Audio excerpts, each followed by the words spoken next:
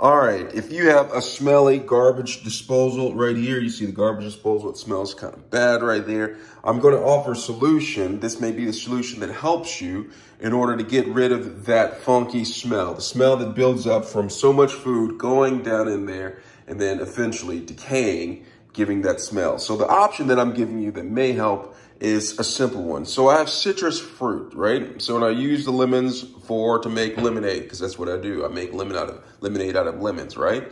Okay, so what I do is you can take citrus fruit. It doesn't necessarily have to be lemons. It could be lime, it could be orange or whatever. Grapefruit actually smells good too. Is after you're done using it, and you're left with the peels, as you can see right here, the peels and then some of the pulp right there, but the juice is gone.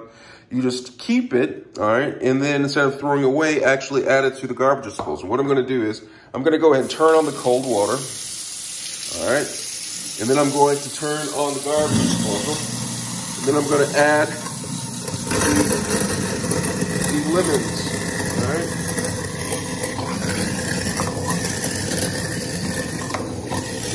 All right, add the lemons to it. All right, and then go down, I'm gonna turn it off. Gonna go ahead and press these down in there, and then I'm gonna turn the water back on, and then turn the garbage disposal again.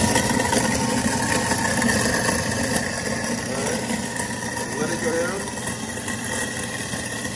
Turn up the sink, turn it off, and you're left with a fragrant smelling garbage disposal. Smells like lemons, and that's how you get rid of the bad smelling garbage disposal. Let me know if you have any questions. Thanks a lot for watching.